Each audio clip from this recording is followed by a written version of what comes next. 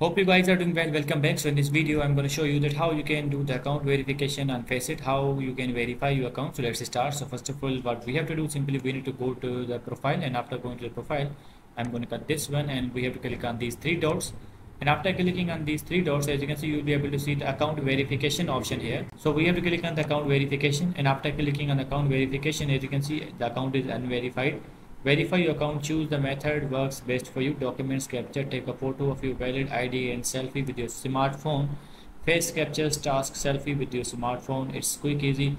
You just have to verify these both details, and after that your account will be verified. As you can see, let's click on the agree, and after clicking on the agree, now you have to choose the method. This is my main account, I am not wearing.